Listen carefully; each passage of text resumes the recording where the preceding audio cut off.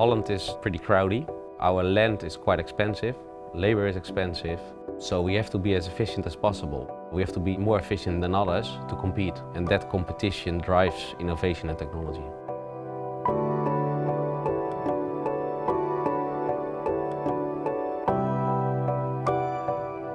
We decided to go for not more hectares, but for more yield per hectare. And that's the moment that we start looking into precision ag, precision technology.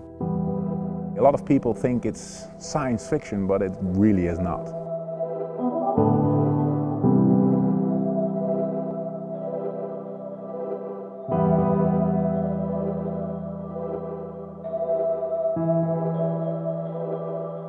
We have only 14.5 hectares and we're producing around 100 million tomatoes a year.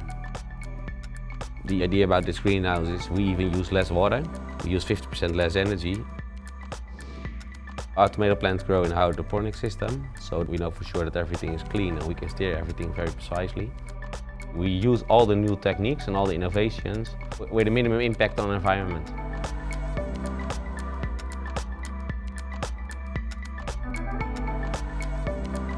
My definition of precision farming is doing the right thing on the right moment, on the right place.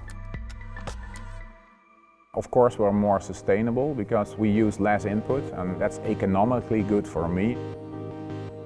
We use a range of technology. We are using soil scans that measure the soil quality and the availability for nutrients in the soil, and then the thermal cameras can detect diseases or water stress. Implementing precision farming is a way of getting a better yield and a better quality.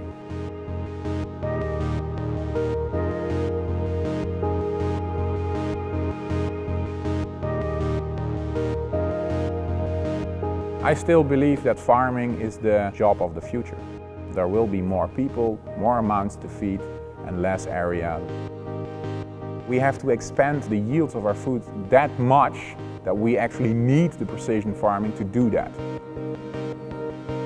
Sometimes sustainable solutions are costing a bit more on the short term, but on the long term they should be more effective, and that's actually what we are seeing. You need to have the guts to invest in those kind of things for the long term.